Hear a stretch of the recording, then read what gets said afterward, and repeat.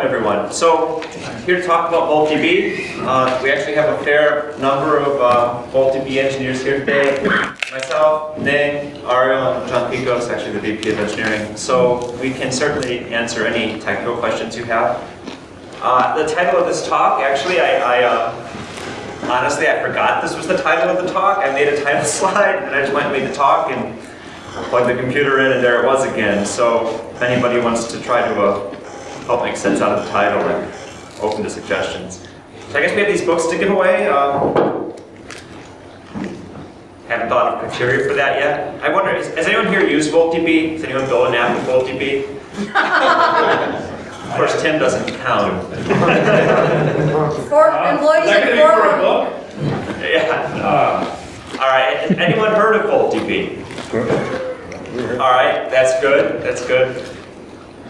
Has anyone? How many people here heard Tim's talk when he gave it about Volt? I'm not nearly as entertaining as Tim, so you should prepare for disappointment right now. All right. So. We're going to talk about 3 basic things today, and we're going to leave a lot of time. You can interrupt me at any point you want with questions. I'm really hoping to have more of a conversation than a straight-ahead presentation. We're going to talk a little bit about the motivation for a system like Volt. We're going to talk about some of the details and the features that make Volt unique. And then once I've done the easy part of just reciting what's on the slide, we're going to bring Ning up, and he's actually going to build a small Volt app for us while we watch. So hopefully that'll be interesting, and I think it should be an interesting way to try to understand the system a little bit better than just from slides. So motivation. So there's kind of these 2 tiers of data management systems these days, right? There's the legacy kind of relational systems. They have often single node, the ACID transactions that we're very familiar with. And then there's the NoSQL solutions, which really focus more on being cloud deployable. They distribute data. They usually replicate data with the idea that they're running on low reliability hardware. And they replicate data also specifically for availability. Because of all of that replication and the desire for availability, they often give up certain transactional semantics.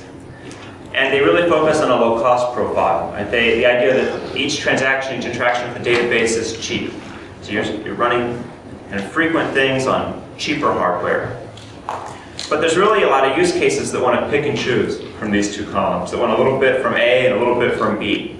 And what we're finding as we talk to people about VoltDB is that a lot of people who have interest in Volt have that kind of pick and choose mentality about what they want.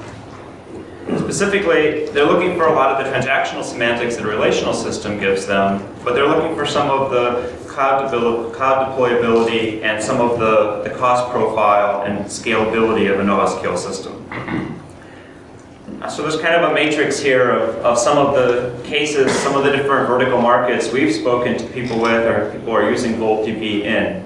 And in a little bit of that's not what I intended, a little bit of an example of some of the parts of their use case that are challenging, and why mixing and matching between sort of the legacy relational systems and the more newcomer NoSQL systems are interesting to them. So if you look, for example, at financial trade monitoring, people are consuming large tick streams of data. They want to maintain state against that tick stream, right? So they need to be able to consume tens of thousands, hundreds of thousands, or more incoming transactions per second, and do heavy write-update workloads on that. And at the same time, while they're consuming that big incoming stream of tick data, they want to be able to do transactional consistent aggregates across it. They want to know, for example, what's my risk by trading desk, right? So if they have an algorithm that's producing trades in a market, if you're an automated trading system, you want to know how are my algorithms comparing against each other. You may want to know across all of the algorithms, what's my exposure to a certain stock or to a certain sector of stocks. So that really requires that you can consume an incoming tick stream, a really challenging write workload, and at the same time produce a consistent transactional query against, let's say, a multi-key query, right? So if you had partitioned this against a NoSQL system, some kind of a distributed hash table-like system, here you want to read across keys or across documents, right? If you like that terminology better. The same kind of thing happens with telco call detail records. People are monitoring incoming call records, and they're looking for fraud patterns. Fraud is kind of a common theme here, and that people are often consuming some kind of near real-time data, and near the origin, sort of the temporal origin of that data, they want to do an analysis to look for patterns that indicate abuse or fraud or some kind of an excess of a threshold that's been set for a business reason. Website analytics is another good example.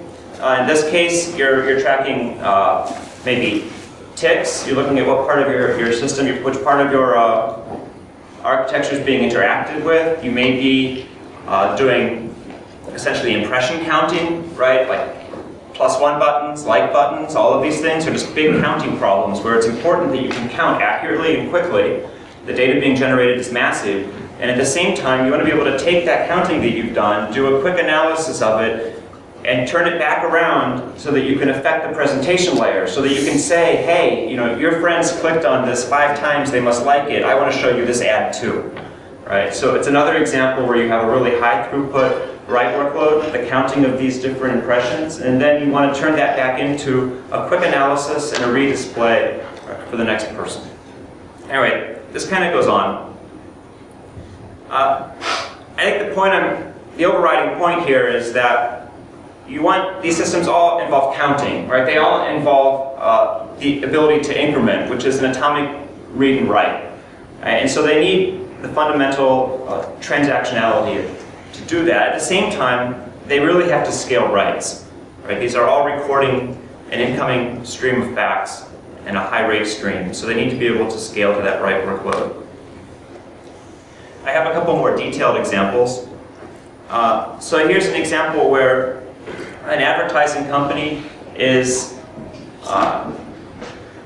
doing essentially a real-time auction to display web ads, and they have a couple of business rules that they need to follow. They need to be able to serve ads according to the contracts they've signed, right, to the lots of ads that they've sold to people. And at the same time, they want to be able to essentially kind of compose ads in real time, right? So they want to go kind of mix and match and build an ad in near the real time of someone having looked at it or viewed it before. And they want to A/B test the different ads that they're composing. Right, so again, in this case, they need to measure the interactions with that ad, which can be a large number of incoming writes, right, again, recording how people are using that data and recording the data that's generated from that. And then they need to be able to look across those ads, across keys, and make sort of a consistent judgment. Right? They need to be able to implement the business logic that can do a transaction that involves multiple keys and can read those keys consistently. One of the earliest strong proponents of VoltDB is building an online game.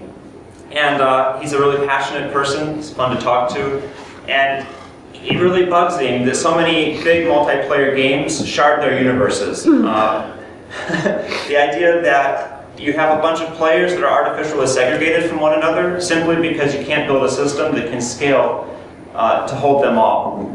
Right? So you end up playing the same game, but you're on server 1 and someone else is on server 2, and those two people can't interact. So in this case, he sees Volt as a way to get the performance that he needs to achieve the scaling that he needs to build the user experience that he desires.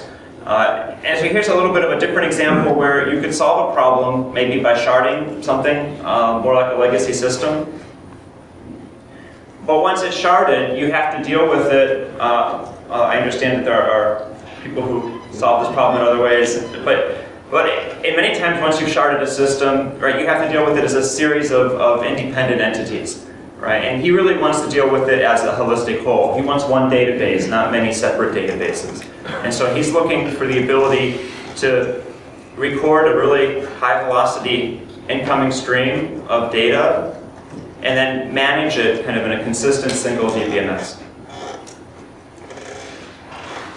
So I mentioned fraud a little bit. Here's another case that's essentially fraud related. There's a person using VoltDB to do network monitoring. So they run an ISP and they collect statistics about all of the endpoints in the network that they expose or that they manage. And they need to be able to look for denial of service trends against those endpoints. So they need to be able to take logs essentially from lots of different endpoints. They need to be able to bring them to a central location.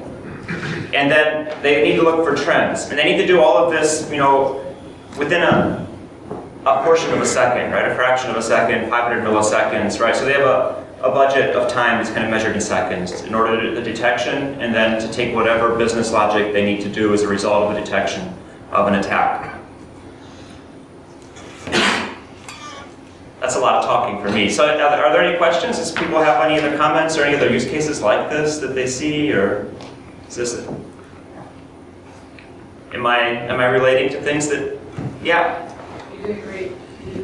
You started out by the characteristics of SQL databases and non-SQL databases, relational versus non-SQL. And then you said that on VoltDB, they could pick and choose. But you didn't go into which you call A, which you call B. Yeah. Is that excellent? Indeed. Okay. I think in 2 slides, but yes. Thank you. That's so I guess this is just another quick summary before I answer your question. There's another way to look at this. We've looked at the previous slides look at this by sort of transaction profile. There's another way to look at this problem, and that's kind of by relationship to where data is originated and how you process data with respect to how old it is. Right? And what we've seen is your Twitter example, I think, is a perfect case where there's this huge incoming tweet stream, right? Lots of data, and there's some questions that you want to ask of that tweet stream near the point of origin, right? Like as it's being generated, there's certain natural questions to ask. What's trending now, right? Is the easiest example. Hashtag counting. Another case where you simply need to be able to accurately count an incoming stream or details from an incoming stream. And there's other questions that you ask of data once it's slightly older, right? And then there's other questions that you ask of data that might be substantially old. And in our current world, you know, new data might be milliseconds old, and really old data might be 5 minutes old, right? So it's not necessarily data that's a year or 2 old when I say old data. And so I think that a lot of people are moving towards the idea of building a data processing pipeline where near sort of the origin of data, when data is first appearing to them, they want something that in this diagram is called a velocity engine.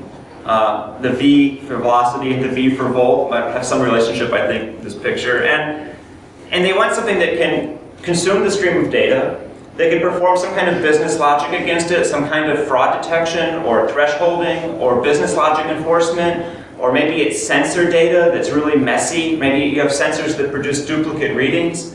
You need to perhaps aggregate your data so that it can be efficiently loaded into an OLAP system. You want to batch it somehow. This is a common workflow. And anybody that has a huge web frontier, right? They gather logs at all of their web servers, and they batch those and feed them into some kind of an analytics system.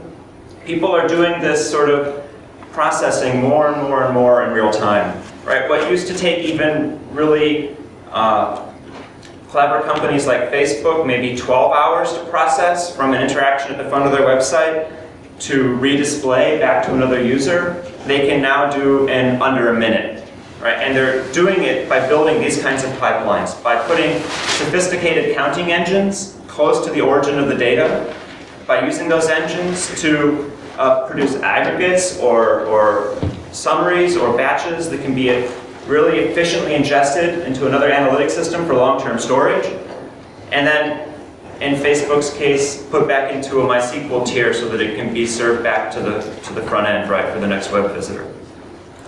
And this is the same pattern that appears over and over again in all the different verticals in that previous slide. So why is this pattern interesting? Right? Why the mixture of new and old here? Well, it's fundamentally a counting problem, and it's a scaling problem. And to be able to count, you need transactionality, you need atomic access to data, you need isolation, right? You basically need ACID. And to do this efficiently against a really high velocity stream of data, you need to be able to move processing to the data. You can't be pulling large documents of data back from a client application to the database, right? It's just too much data to be shoving back and forth over the network. So you need to move the processing to the data.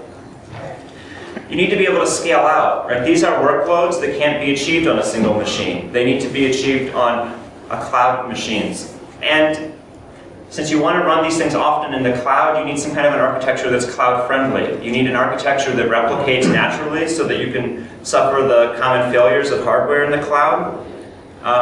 And you also often are using these in some kind of a web or something that eventually faces UI, and so availability becomes important, right? Some of these are simply batch processing. Availability can be traded there. Many of these things are not. Maybe these are critical business activities that require high availability. So there's a number of products that have kind of started to filter into this niche, and the new SQL term was actually coined by an analyst at the 451 group to cover a bunch of vendors that were sort of building things in this area.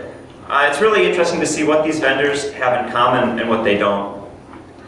The techniques that people use to get sort of the scale and the concurrency are really different.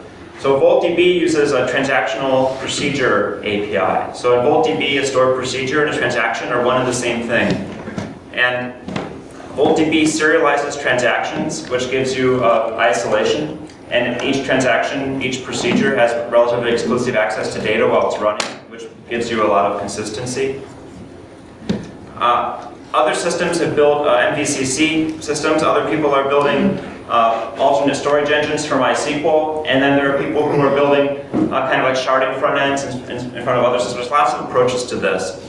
There's also a lot of commonalities between these. Most of them expose SQL as their query language. They have ACID transactions that are very familiar to relational users. They all have some kind of fancy concurrency control for performance, and they all have some way to scale out horizontally.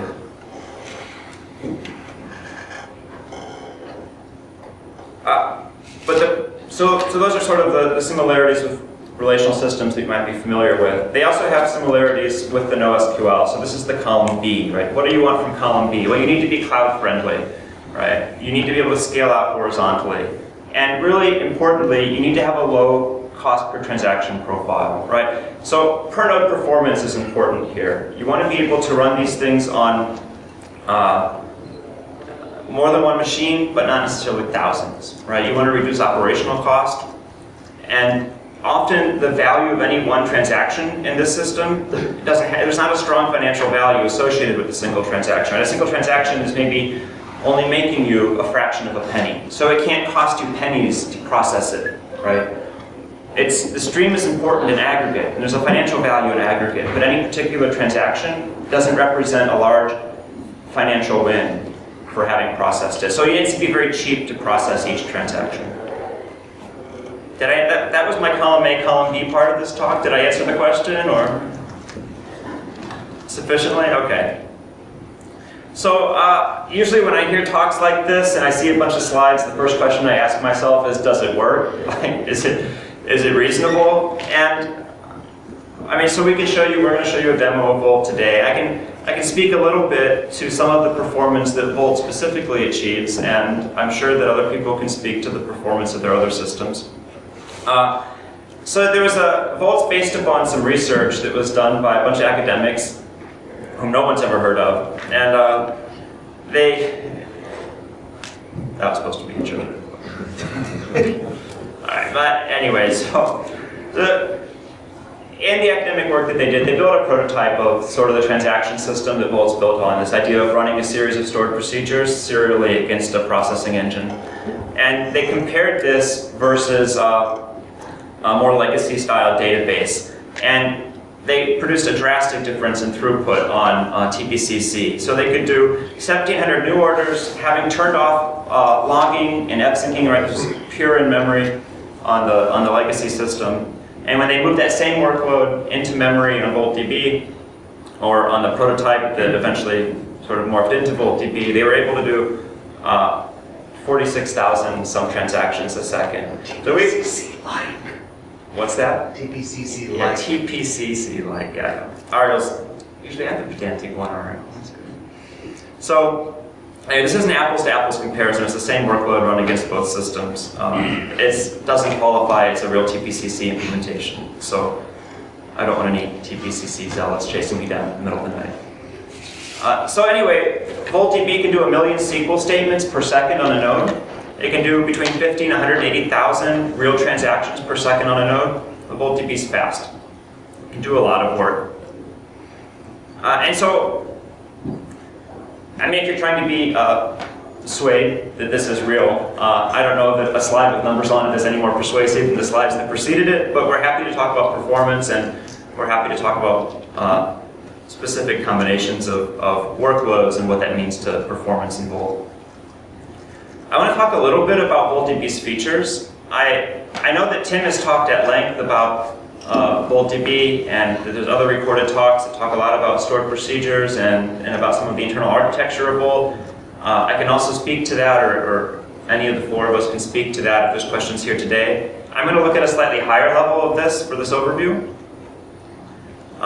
So kind of, what is Volt? Well, Volt's really fundamentally about two things. It's about performance and it's about transactions.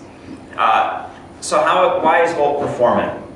Well, one thing that makes Volt fast is it does all of its calculations against data by storing the full amount of data in RAM. So it's an in-memory system for calculation. Volt is written to have a highly scalable network I/O model. It actually appreciates very high levels of concurrent clients. It prefers it if you have clients that keep it busy. VoltDB writes data to disk for durability, thanks to Ariel. And all of that work is done with sequential I/O. So there aren't random reads and writes in Volt's I/O disk system. So essentially what makes Volt fast is that the user creates a set of stored procedures. Those procedures are like an API to their data, right? They're the work that they want to do. And in almost all of these stream processing applications, very few of the queries that run against the database are typed in by an operator at a terminal, right? They're all driven by some kind of an application. They're all driven by middleware. And so you can essentially build a database application that matches to the API that your middleware requires. And in VoltDB, you implement a set of stored procedures that do that. That middleware application invokes the procedures, it bundles them up, and it serializes them across TCP/IP to the database, which deserializes them, and then routes them to the appropriate partition. So VoltDB shards data across the nodes in a cluster. It does that relatively transparently to the user. And then each partition receives the procedures that it's supposed to run, and it serializes them in a deterministic order. And then each partition can process those procedures independently from the other partitions in the system. So essentially, VoltDB replaces a lot of the overhead of a buffer cache, a lot of the overhead of logging, a lot of these overheads with an overhead of scheduling procedures at partitions, and it can schedule those procedures relatively efficiently, right? Enough to do 100,000 procedures per node if they're, arriving that fast. So VoltDB is also about transactions. So each stored procedure in VoltDB is a fully isolated, durable, consistent transaction, and can have multiple SQL statements within a procedure. And within a single partition procedure, you can roll back at an arbitrary point in that procedure and then continue like you would expect. So you can have transaction control kind of within a procedure. And in general, whether it's a single part or multi-part procedure, a procedure that requires data at just one partition or at all partitions in the system, the procedure either happens in its entirety or not at all. Right? So it's a transaction. You can also write complex stored procedures in VoltDB. So a VoltDB stored procedure is just a chunk of Java code that uses SQL statements for data access and uses Java for flow control or for business logic. Right? You can therefore write, you have all of the power of kind of Java at your fingertips. So you can write relatively complex business logic in a stored procedure, and you can move a lot of processing close to data this way.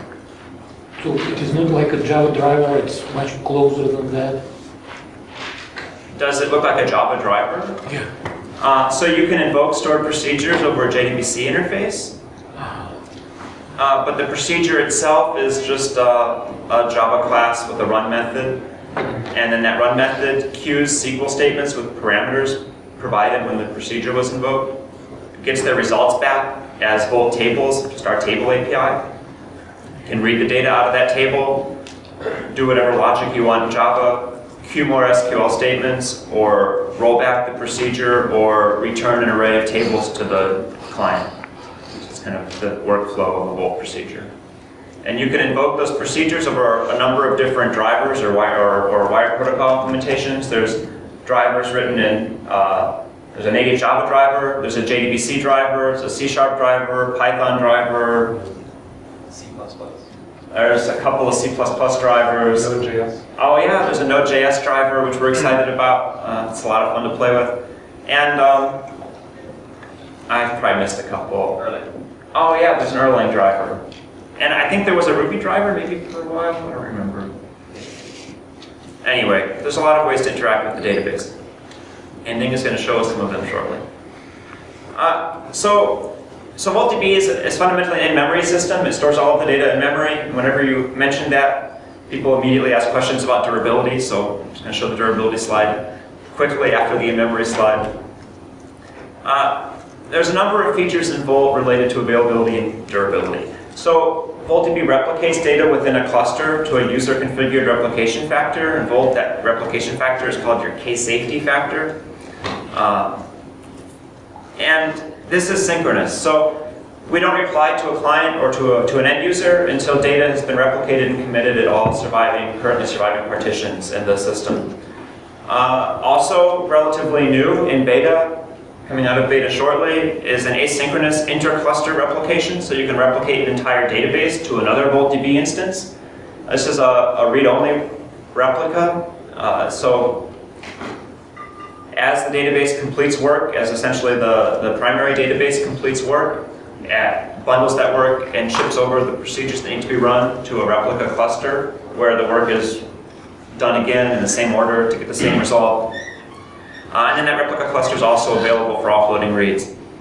So this is a full database replication. Now those are more on the availability side. On the durability side, VoltDB can produce consistent point-in-time snapshots. So you can send a transaction that says, write all your data to disk, and the system essentially puts all of the tables in the system in a copy on write mode and begins sort of lazily writing that data to disk. You can do this on a schedule, so you can tell the database to snapshot yourself every n minutes, and it will do so. Or there's a command logging feature, which is essentially a log of all of the stored procedure invocations that arrive at the system. So the snapshot obviously will have all of the data from one point in time back, but from the time that you initiated that snapshot to the present point in time, right, there's data that hasn't been written anywhere. So the command log covers that data.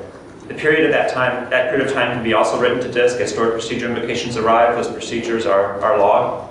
And that command log can be configured to be synchronous, meaning that the system will fsync the log that's been done before it executes the transaction.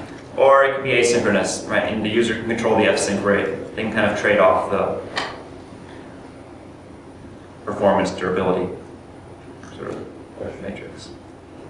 What do you do if one of the nodes in your replica set is down? Yeah, so if one of the nodes in the replica set is down, the system notices the down node. It resolves the topology to not include that node. And if a full set of data in the system is still available, so if at least one instance of every partition is available, the system continues operation. So how do you handle when it comes back in terms of some of the eventual consistency options that no single database use? Yeah, so when you rejoin a node back to Volt, it essentially connects to the database. It selects the partitions that it's going to re-replicate, and it streams the data from those replicas to itself. And then the database continues normal operation. So there's no concept of a quorum? No, Volt is always either available or unavailable. There's not a concept of partial availability of data in Volt. There is another feature in Volt that you can tell the system that if it's partitioned exactly in half, you can enable a partition detection feature, which will cause one half, which we call the blessed half, to remain alive, and the second half will always terminate itself. So you can stop split brain if you have an exact 50-50 split of the database. But in VoltDB, if the system is available, then all data is available and all data is consistent. It's a strongly consistent system. And so where it has to trade availability for consistency, it does so. Can you tell us a little bit about node management in VoltDB? Like at master slave, multi-master kind of analogy? Yeah, so it's everything. It's a peer system, so a multi-master system. All of the nodes in Volt are equal to one another, and all of the different copies of a partition in Volt have essentially the same function in the system. So, Do they all maintain the same table of all the views? yes, they share a consistent topological view, except when they're resolving failure, and then they exchange information until they re-achieve a consistent state. And then they resume processing transactions. Is that a special host protocol or? Yeah, that protocol is essentially a VoltDB specific protocol. Yeah. Broadcaster directed, do you have, maybe if you have a new node, do you have to give it a seed to tell it how to start finding these neighbors, or is it like broadcast and not some network?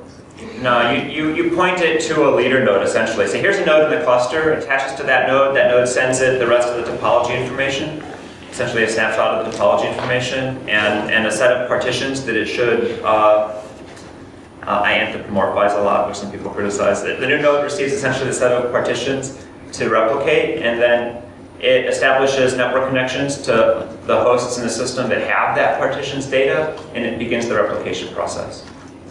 If multiple nodes have copies of the same partition, does it pick one at random, load based, does it do any comparison? Trust that all this. Is it random or is it the lowest one? Oh, so you're talking about for consistency to check that they don't One diverge. node comes up at once copy of replica, 7 of its co-nodes. So we don't ever allow them to diverge. So writes always go to all the replicas, and reads always go to all the replicas, and the result of that read is compared. So it just picks one at random, or is it load based? You mean during the rejoin specifically, or during normal transaction processing? Something's coming up. So during rejoin, it picks one at random. I think it doesn't really matter as far as I know, because it's hopefully not a kind of frequent operation.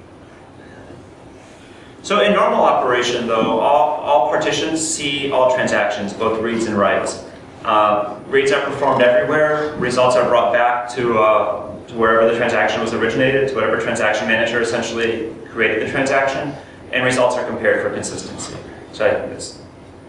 About your reads, if you take so much precaution during writes that writes go everywhere, why would you do reads from everywhere? Mostly just paranoia. Well, you can have silent failures on nodes. ECC can fail, and that's Yeah. not necessarily your failure to write it. It's failure on the node itself. So there's not a lot to be gained by doing the read only in one place. Most of the things that people are having a hard time scaling in Volt are write-based, so the write's the challenging workload. So replicating the reads is not a substantial overhead. Although we do have people who ask us to not replicate reads because they want to. That's what I was saying. Why would you do that? Do you find any? And so we do it now because we care a lot about consistency and we want to be able to compare the results on an ongoing basis. But it is somewhat of an arbitrary choice. We could choose to do them only at one replica, and if someone had an application that required that for performance reasons, it's a little bit of an arbitrary choice, but it hasn't hurt so far. So. And it's not exactly tunable. It's not currently tunable, no. We try to keep things in Volt not horribly. We try to tune them. There are things that are important to be tuned that are tunable in the system, but we try to keep it kind of a simple, straightforward system to use as well. So. You have code samples. You mentioned Java client or some other client programs calling VoltDB. I didn't hear the first part of your The client code, do you have code samples to use later on? Yeah, we do. We can show some code samples when we get to that. Sure. We're actually, the next slide is actually question and answers, so we're in the right part. Yes, please, I'm sorry. When you're talking about the snapshotting on the previous slide, before this one, are you talking about within the database sort of as like an archive redo log, or are you talking about snapshotting as for backup, as in taking a full, consistent. It's a full point in consistent time. serialization of all the tuple data in the system. Okay. And is that using like FS freeze or XFS or ZFS or? No, the user can pick their file system of choice, but we don't use any file system snapshot level functionality. Okay, so how are you getting a consistent? Because essentially we have a transaction that represents the point in time at which the snapshot begins. And if data is changed by a future transaction that has not yet been written to disk, a copy is made in memory. So it does like a little bit of like multi-version concurrency, tiny little bit. Okay. Yes? An easier question, is it designed for like an ad hoc query? It seems like if you have to do the stored procedure that it's kind of more... Yeah, you can perform ad hoc queries in Volt, but the system is really designed for workloads that are known in advance and that can be implemented through this procedure interface. So there's an interface which we'll see that you can use, and you can make arbitrary queries of the system, but the system is really heavily designed towards applications that are middleware driven or application driven. Competing questions. You have to fight, and the winner gets the book. So. Start on, I think, before it fit between those two choices, ad hoc query versus stored procedure route. Are you going to see a... We advise people in production to use stored procedures for their production workload. So ad hoc is more for administrative or like building an application. It's not quite, is there a big hit though from it? Yeah, so all of the ad hoc procedures in Volt that are currently exposed are exposed as multi-partition procedures, meaning that they're not the fast kind of partitionable workload. Did we not make that official? Yeah, well, actually, if you know the magic words, you can execute single partition ad hoc, but we haven't really quite settled on a UI for that, so we haven't documented that. But so there's no hypothetically might be, yeah. You were saying that reads are sent to all and writes are sent to all, but then you said for reconciliation that there's a leader node. How does that leader node work? So there's a transaction manager at each node. So each node has a transaction manager with the capability of creating a transaction ID and initiating a transaction in the system. That's also the node that has the TCP/IP connection back to the client that initiated the transaction. So it's not particularly a leader in any global sense. It's just kind of a leader for that transaction, maybe. You can think of it that way. It's really just essentially receiving data off of the network I/O subsystem, creating a transaction ID for it, and managing the life cycle of that transaction should a failure occur on a node or. So it just becomes the leader because it came to there first and then it was propagated out to all the others? Yeah, I actually, I dislike the word leader for this. It's really not unique in any way. It just happens to be the node that the transaction was sent to by the client. Okay, I was just using the word that you do, so sorry. I'm sure I misspoke. I didn't mean that in a mean way at all. No, I know. I think, It's all good, we Yes. understand. Okay. Yeah, I'm not. Totally. Although if you explain it for another 5 minutes, I think that'd be awesome. No, it's not a leader in any official way. It just happens to be the node that received the transaction invocation, that particular. You said it's advantageous for the system to know the queries in advance. Does that mean that they have to be there when the data comes in? Or that there's some long sort of recalculation when a new stored procedure is put in?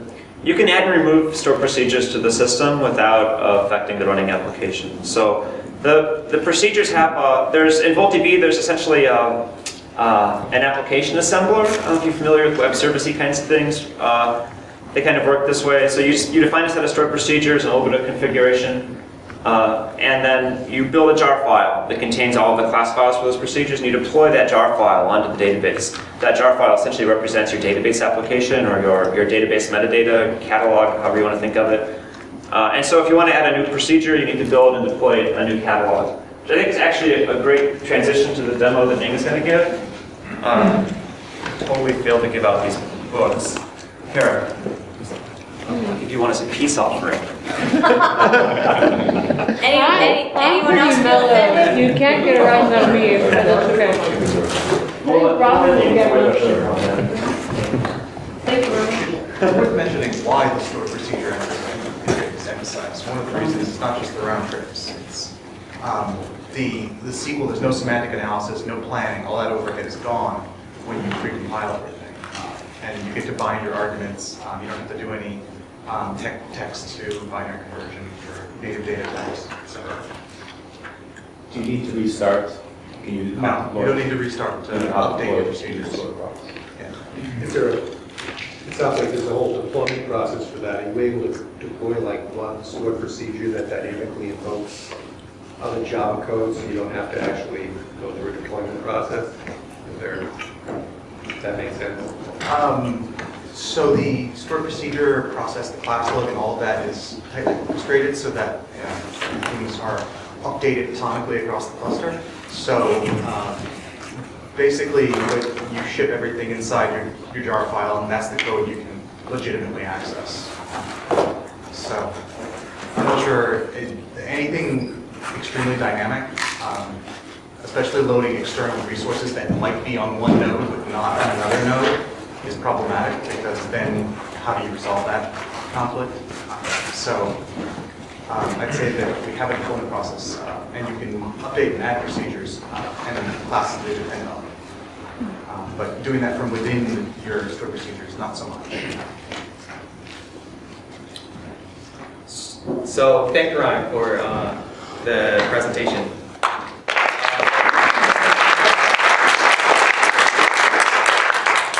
So people say demo is actually worth 1,000 slides.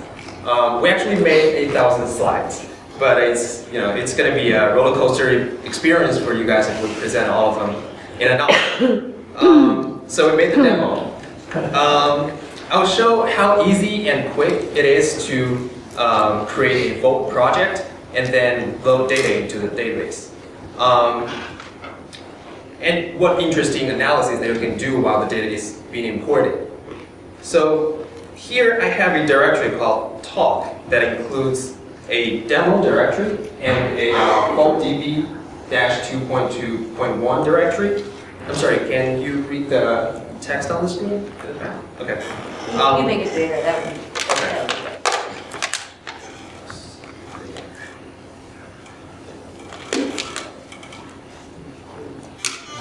Maybe you want more? There, that's good.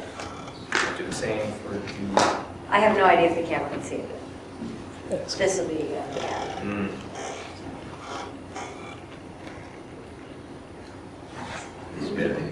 You're welcome. So the demo directory will contain the project code that we will create later. The VoltDB-2.2.1 directory is actually what you'll get when you download a VoltDB distribution from our website. This contains the Volt code. All of the Volt code is actually inside this directory. Nothing, you don't have to install anything to the system. You can just untar it.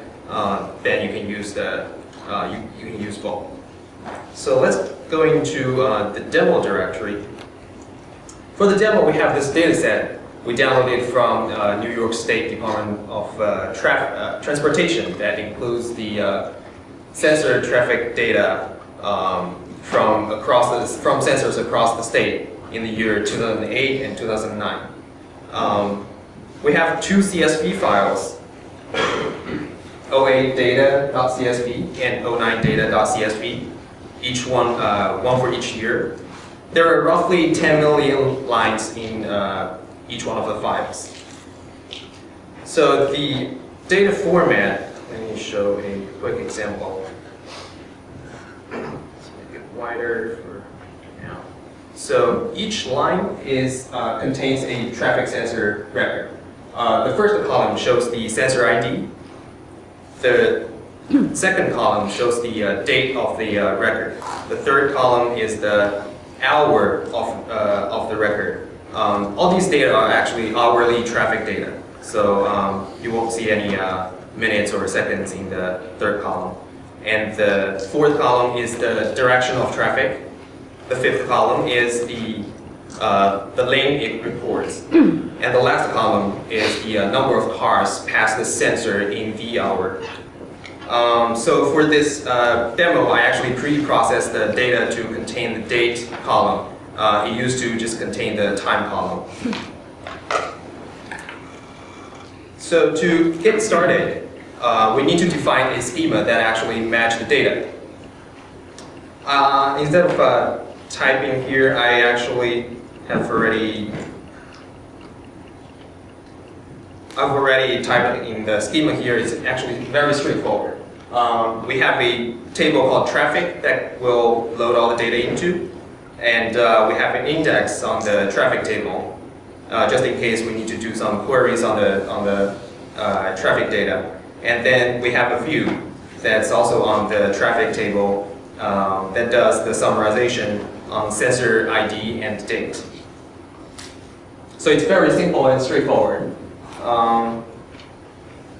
Let's look at. So next, we need a project file, which actually tells Volt where to find the schemas and procedure files, if you have any, and how you want to partition the table.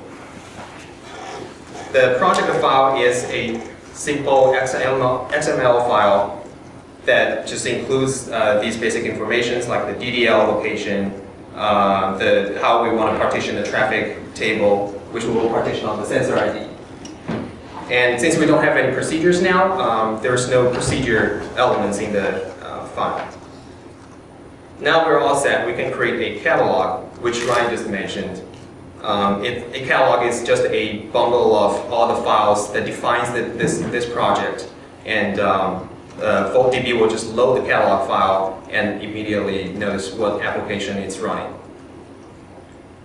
So to compile the catalog, we have a script inside the VoltDB directory called Volt compiler. The first argument is the directory that will look for the procedure class files. Since we don't have any, the ops directory is actually empty. And the second argument is the project file. The third one is the output, which we'll call traffic.jar. So just finished. So notice that here it shows that the compiler has created a traffic.insert procedure for us because the traffic table is actually partitioned. So the compiler will create some CROT procedures for us so that we can easily import data into the database. We'll use this procedure to load all the CSV, to load all the data in the CSV file later. Now, since Volt is a distributed database, we need to tell Volt how to deploy to different nodes. For this demo, we only have one node, which is my laptop. It's going to be a very simple deployment file. It describes the topology of the network. In this file, we tell Volt that this database will just have one node, so the host count is 1, and size per host, meaning that we want 2 partitions in the database. And the k factor is 0 because I only have one node. If it's gone, then the database is gone. We don't have any more replicas. So this is the deployment file. So what do we have so far? We have created a project file, we have the schema, and then we created a deployment file. With these 3 files, we can start Volt by passing the following arguments. So you didn't create stored procedures, they already existed for loading the data? So I didn't create any stored procedures because for the first step, we only need to insert data into the table, and Volt compiler is smart enough to actually create to generate a insert procedure for us, which we just saw here as the compiler. In the compiler output, it automatically generated this procedure for us. So we don't need to create one now, but I will show how to create a simple procedure later. So, we'll call VoltDB script. This script will actually start VoltDB. We pass it the leader node, which is localhost, and catalog is traffic.jar. Deployment file is called deployment.xml. So Well, it starts just, so the leader node here is only used for establishing a cluster. So once the cluster topology is established, then the leader aspect goes away. It's Right. just, it coordinates starting a cluster, basically. So you don't have to type the address of every single node. Mhm. So now we have a Vault database running, and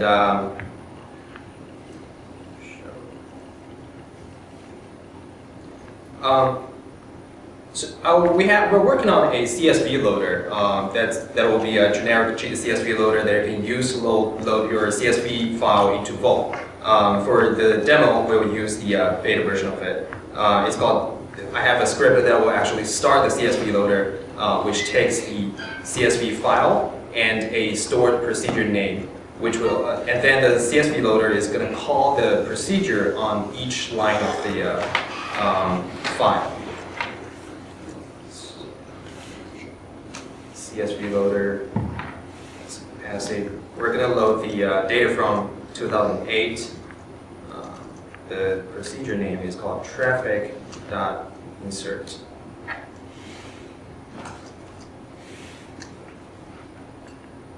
All right, so now Vault is loading. It's loading data into Vault. The CSV loader is actually a simple VoltDB client. It's written in Java. It just calls that traffic.insert procedure to load all the data into the database, and each row is being inserted as a single transaction. So while the data is loading, I'll show you a utility program we have in Vault that will allow you to execute SQL statements as well as calling procedures on the command line. It's called SQL command. Since I'm running the database on localhost, I don't have to pass any arguments. I'll just start it. All right. Say, I'm curious. Which sensors have the heaviest traffic by day in 2008? Let's start with a very simple query. Start from. See, remember that we have a view on the table that does the summarization. We just use that to do this query. It's called the traffic by sensor date. We're going to order by the count. Oh, this window is too big. By the count, and in descending order, let's limit 10. See the top 10. So these are the top 10 sensors that have the highest traffic by day in that table. It's weird that this sensor 30291 actually showed up 6 times in a row in the top 10 list.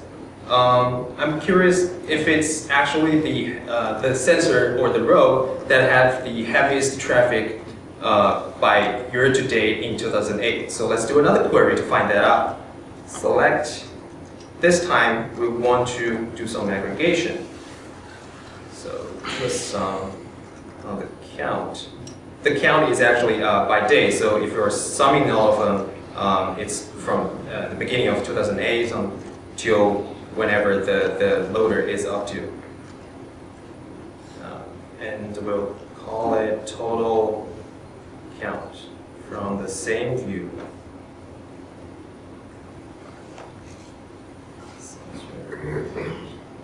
And we're going to order by this new column, total count here.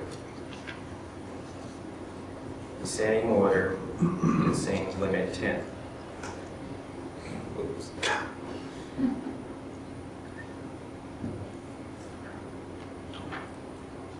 So expression line.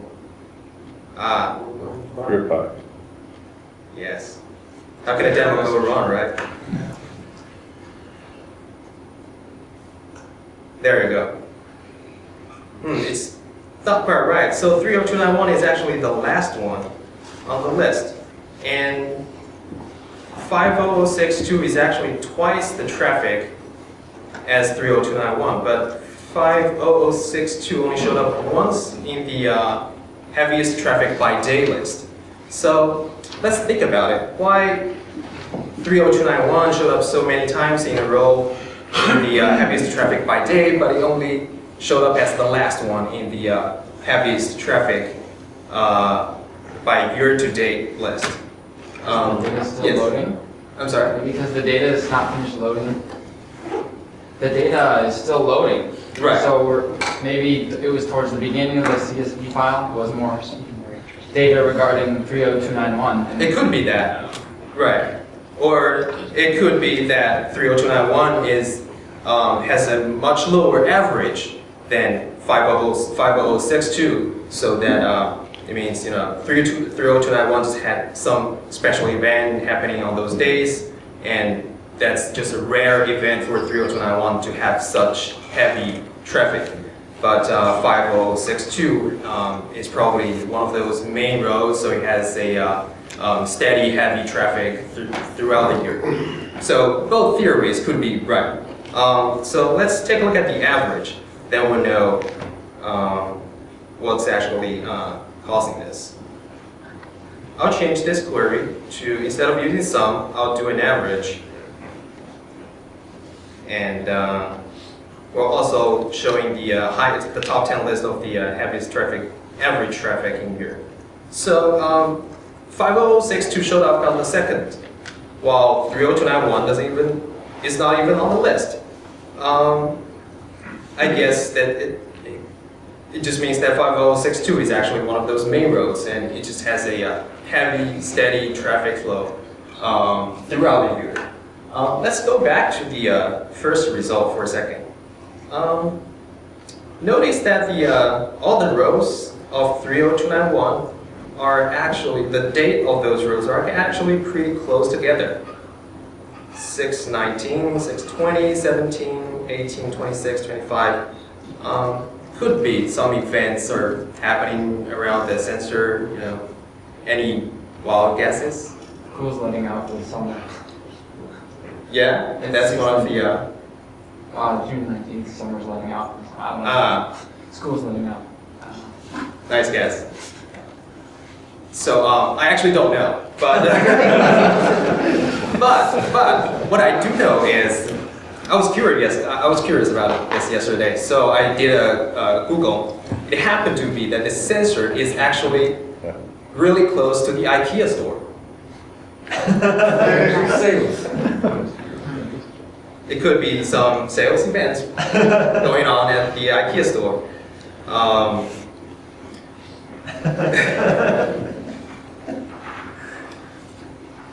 So we've seen how to do SQL queries on Volt. A lot of people ask about stored procedures. Next, I will show how to write a simple stored procedure. So imagine that we want to know, we do care about roads which suddenly have heavy traffic on them. So we want alerts to notify us when a road suddenly has a heavy traffic. One way to do it is to constantly query the database, which we just did. To query the database for the heaviest traffic by day, or hour or month, as you like.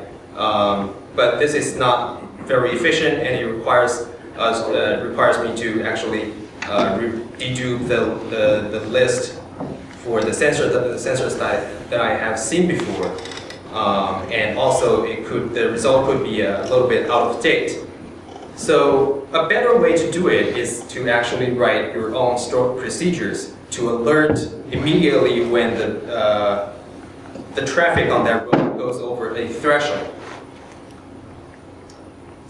I have a procedure written here. Let's take that does exactly that. I call it insert.java. It's a Java file. It's pretty short. So what this procedure does, it starts, scroll down, too much. So what it does is actually, it takes the same arguments or parameters as the traffic.insert procedure we've seen before. It's the same order as we defined in the schema. Once it's invoked, it inserts the data into the traffic table as what we've seen before, but it also does a select. It also gets the total for that day for that sensor from the view and check if the total is above the threshold. If it is above a threshold and we've never seen an alert for that sensor on that day, then we insert an alert into the alerts table, which we will create. So it's very simple, and the threshold we've set here is 200,000 cars in a single day. And if the traffic goes over this threshold and we've never seen an alert for the sensor on that day before, then we return a 1, otherwise we return a 0 to the client, so that whenever this happens, we immediately get an alert by checking the return code of this procedure. Now we will create the table, the alert table. Let's go back to the DDL. I'll add it to the end of this file. Create a table, alerts, and we want the sensor ID, which is an integer, and the record date.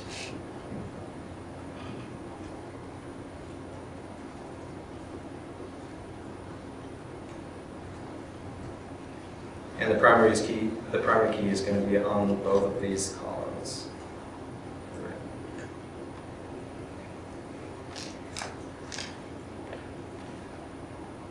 Since we've added a new table, we also need to tell the project file that we also want this table to be partitioned on the sensor ID column.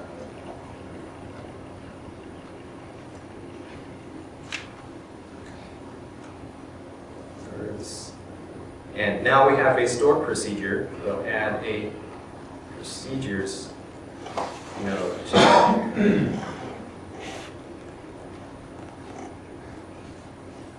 Procedure class is procedures.insert. That's the name of the procedure. All right, so we have modified the project file and the DDL to include a new table and to include the new stored procedure we just created. Now we compile a second catalog by calling Volt compiler.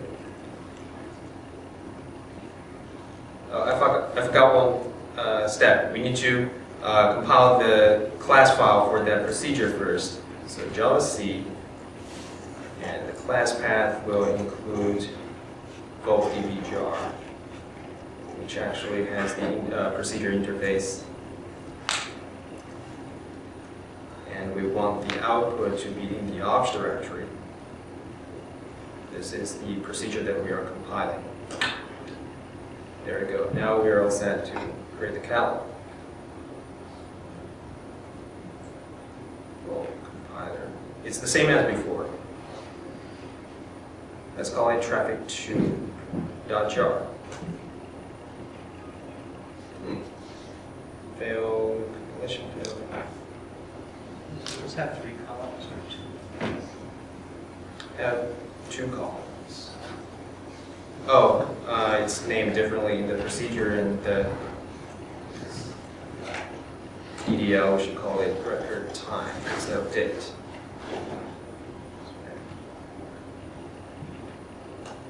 Again.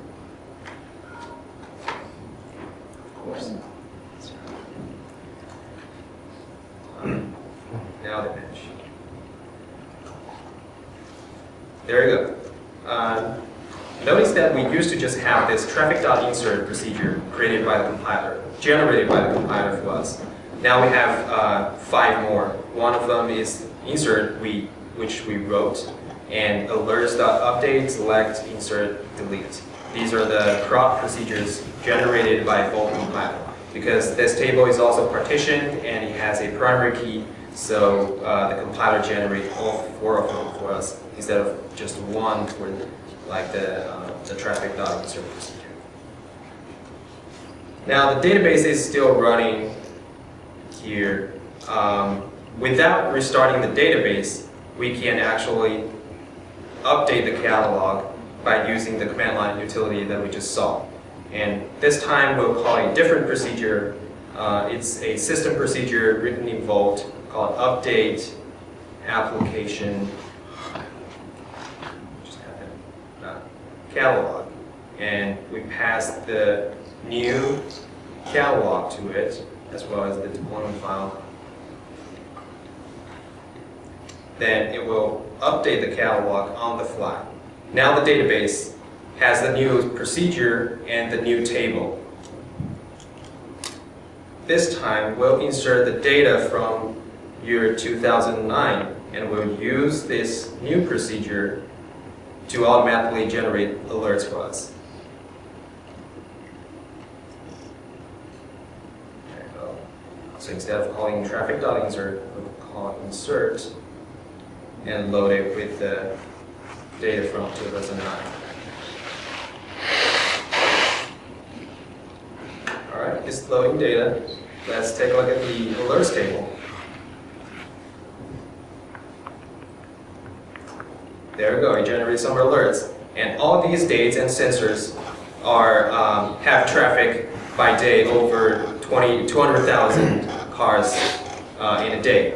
And if just in case, if you're curious about the last 10 alerts, you can always do alerts, order by record time, descending, and limit 10. This is how simple it is to get some alerts going on. Since the CSV loader doesn't really check the results from the procedure, it's not going to show anything here, but if you have your own application, imagine you're streaming data and calling procedures, you can immediately get the alert by checking the result, the return code from the procedure. And so with the queries that I just demonstrated and the stored procedure, imagine you have a web page that shows the heaviest traffic, the roads with the heaviest traffic by day or by hour. This could come really handy.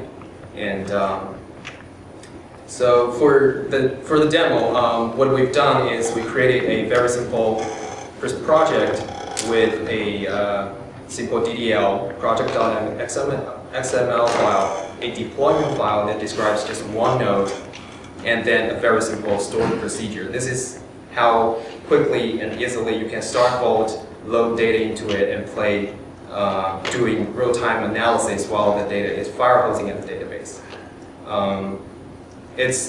You can see the speed of the transactions in this screen. It's only running on my laptop, so you can see it's not really fast, but it's actually going at tens of thousands per second. That's all I have for this demo. If you have any questions, feel free to ask. Yes? Something said in my presentation that you have some data calculation in memory. So what is the in-memory part versus what is the components of the storage part? So the queries that I just demonstrated are all calculated in memory.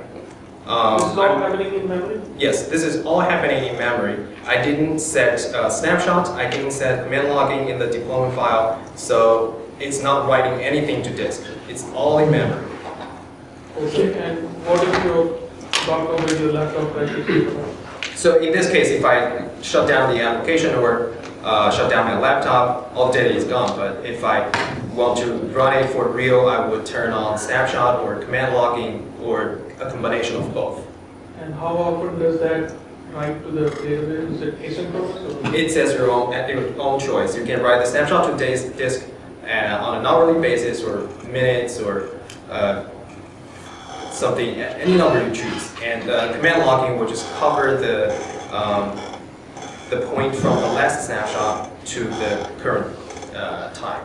So durability in Volt is user configurable. If you're running in the default kind of mode that Ning has demonstrated on his laptop, it's all in memory. However, you can make the database absolutely durable. You can force every transaction to be fsynced before it's executed or returned to the user, and that writing is actually done in a replica. So you're producing your replication factor number of copies of that data. We do group commit, so it's fast.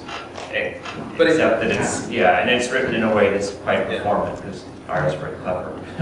But if I care about the data in the database, I can certainly do a manual snapshot now by calling the snapshot save procedure and save all the state to disk, and then shut down the database cleanly. So all these insertions now go to memory, there is nothing. It's all going into Why? memory. It looks like slow, it's not fast. It's running on my laptop, only has 2 cores. So how much memory have you got? At what point, do you have a way of monitoring VoltDB and your operating system to what's running each? So it's Or would you just monitor it with like free and SAR and things like that? you can monitor like that, or you can call a stored procedure called system information or statistics, which will show you the residence set size of how much memory Volt is using. So if you're having everything stored in memory on one of your nodes, how does it then get that information to propagate it to, is it pulling it from memory, or is it pulling it from somewhere else to propagate it to all the read nodes, to all the write nodes? So For uniformity. the database is sharded, so there are partitions, and partitions only have replicas, and so the replicas get all the writes. And so the disk is just used for persistence, and so there's no need to shift data around. There's no read nodes or write nodes. There's just every data has a set of places where it is replicated. And that's set by your K factor. And K factor is a... So in this case, it's 0. There's no Because replicas. Because there's only one computer and there's only one node in the database, so you cannot set a K factor above 0. Because there's nowhere else to shift it. Right, exactly. And generally, you use that process of running to keep track of your available memory and the size of the replica, so when you start to worry about space, you shard it. So monitoring is up to you, and so it's hash partitioning. So typically you're not going to run into issues with for depends on the workload, but you're not going to run into issues with nodes having differing amounts of memory, unlike say range partitioning. And if you want to resize your cluster, you can take a snapshot and then restore the snapshot with a larger cluster, and it will reshard for you. But so memory is a resource in Volt. It needs to be monitored just like you would monitor a disk-based system, right, for disk availability. It's a resource the database requires, and you need an operational procedure to guarantee you have a sufficient amount of that resource. So once you get the upper limit, your host, or what happens then? Well, once you hit the upper limit, the database will stop functioning. It can't store any more data in memory, and you have the data that was made durable through the command logging system so that you can deploy to a larger cluster and start processing again. So you have to store like multiple snapshots in order to have a large repository? No, when you restore a set of snapshots to a new cluster, as the cluster restores that data, it will redistribute it for you. When you say a set of snapshots, does that mean that it's taking a snapshot of all the A snapshot is just nodes? many files. There's files on each node. So when I said a set, I just meant the number of files that comprise a single snapshot comprises. It seems like we're all stuck on the same point, so let me try to see if I understand this in a very simplistic way. You keep saying that all the data is on every node, and you say you can shard it over, so... No. So that's where... So if I said that all data is on every node, I didn't, that's not at all what I intend. Every node, I hope I didn't say that. At any rate. So every node has a subset of the data. So there's a number of partitions in the system, and every node has replicas of a subset of the partitions. In the case of the example of Ning's case, there's one node, and so it has all of the data. I'm going to have to go watch the video now and see where I said each data has each node has all the data.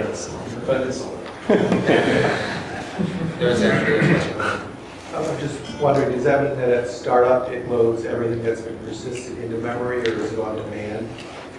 You can choose to start cleanly, or you can choose to. So if you persist it, is it? Yes, it will restore everything from disk to memory again. Would you mind just running that statistics command you mentioned Sure. just to show us what the output looks like? Yeah.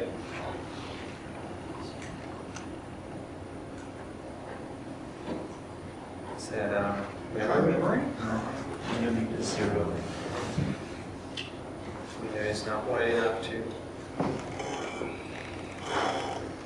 The window is not wide enough, but it's showing Set size. the resident set size. It should use about a little bit over a gig. But it Are tested it. there formulas that you suggest for, like when they're saying, DB buffer pool, never 70% of your, excess of your total available memory? For here, do you have sort of a formulaic equation of like what You're too close to your. what your resident set size should not be over with respect to So there's memory allocated? There's a sizing spreadsheet. They've given a schema. Will tell you essentially how many bytes we expect each row to take in a table and in the indexes that are defined. Okay. So there's some sizing guides. So we test up to like 95% RSS, and we expect you to be able to go right up to the edge of it. What are the largest sizes you've seen? So we have customers with 256 gigabytes per node. That's That's the largest. Yes. Heap, what about off heap memory? So we don't store data on the Java heap. We store data, we have a native library and a native execution engine that stores the data, and so we can do our own memory management there. So the Java heap is smaller, it's 512 megabytes. And the biggest we've seen is 206 gigabytes, because that's about what you can stuff in a box conveniently. So normally people would just run with 1 gig of Java heap on each node. That's the default set.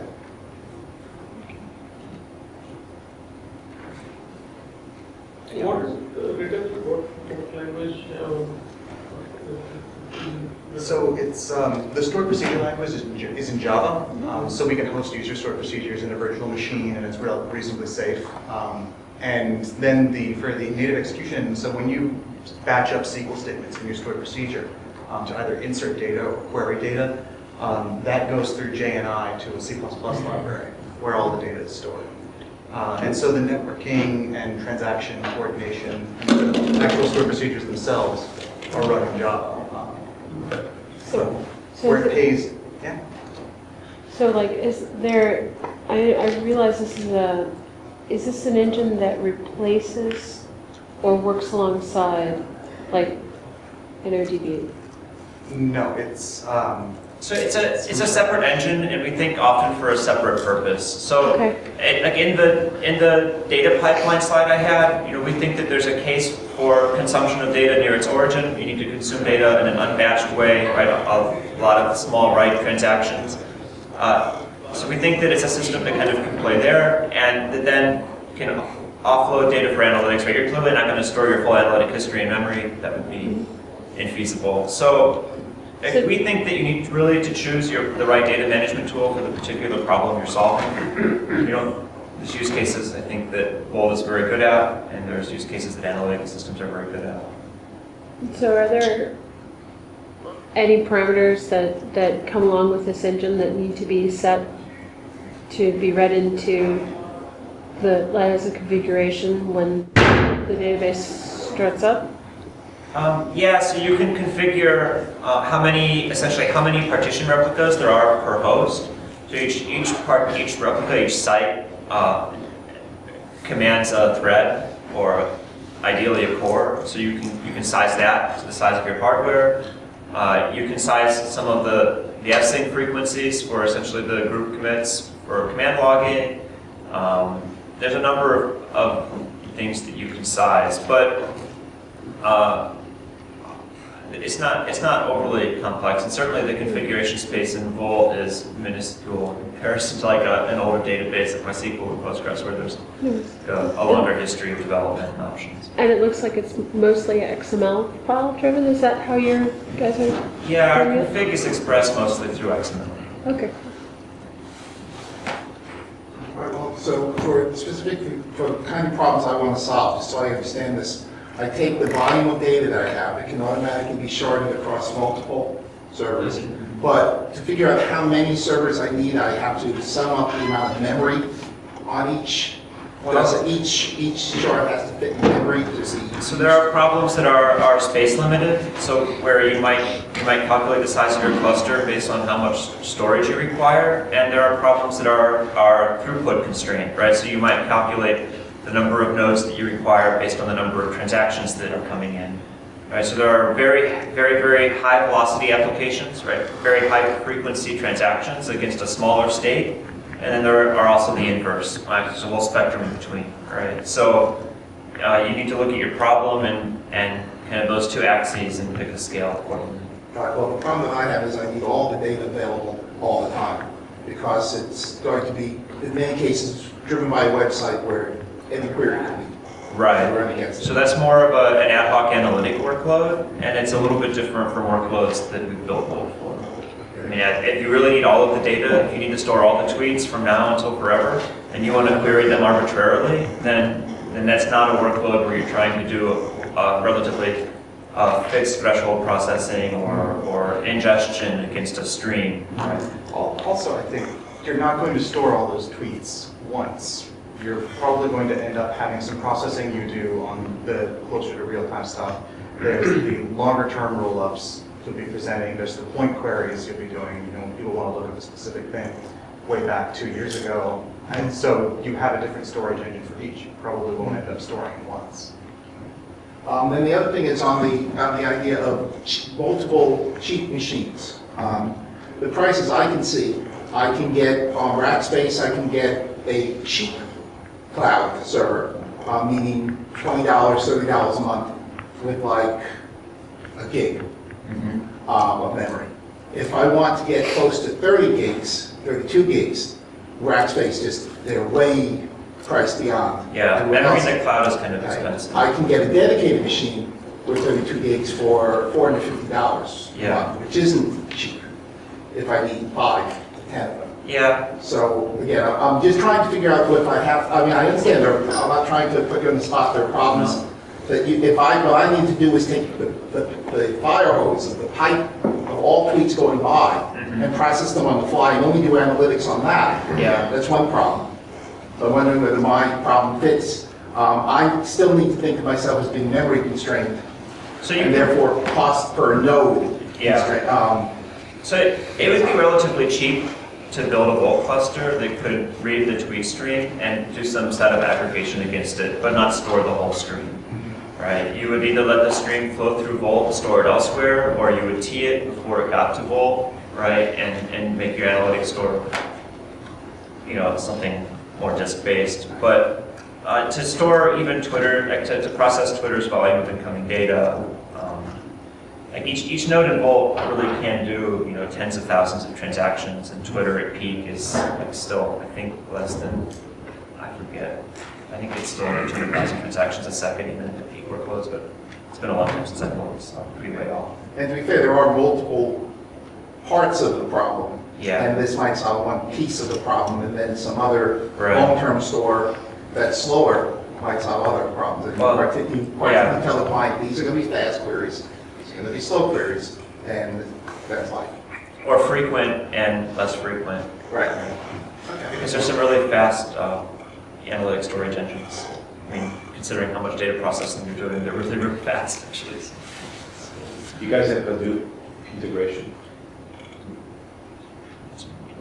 Do it. Oh yes. A lot of the talk here has been about how much will fit in memory, and as Ryan's slide pointed out, we fit sort of in the ingestion side of it. You need to manage your memory, how much you're storing, and we provide an export facility, so you can export to Hadoop, we have through Scoop, or to a flat file, we include an export for that. And we publish the protocol, and you can build your own export client to export whatever type of analytic system you'd like.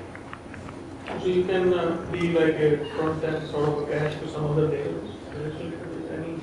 Yeah, if you think of the time value of data, like the if you're Wall Street, you care about the data that happens in the last 5 minutes or last second or microsecond, and you might be querying or dashboarding that, and then after the 3 days, let's say that the trading window for settling, you might push that to a Vertica or Hadoop for deeper analytics at historical mining.